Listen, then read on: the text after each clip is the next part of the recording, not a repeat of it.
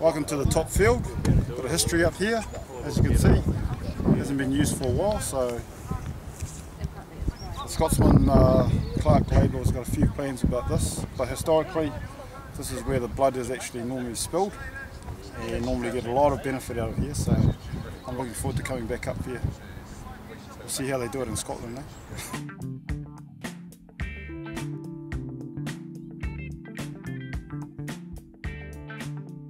Yeah, and so later on we're going to get the forwards, we're going to work on the hill with some shopping trolleys. Just a new thing that we're trying out, trying to get a bit of sort of specificity in some of the training for scrumming, mauling, and something we tried in the off-season. First time we're going to try it with the players today, and we'll see how it goes and get some feedback.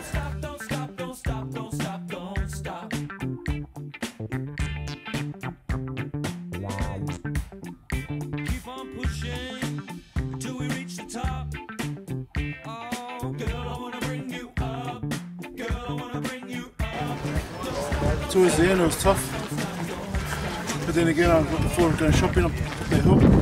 All it was, it's hard work, and for a guy like me I sort of need that sort of stuff. So.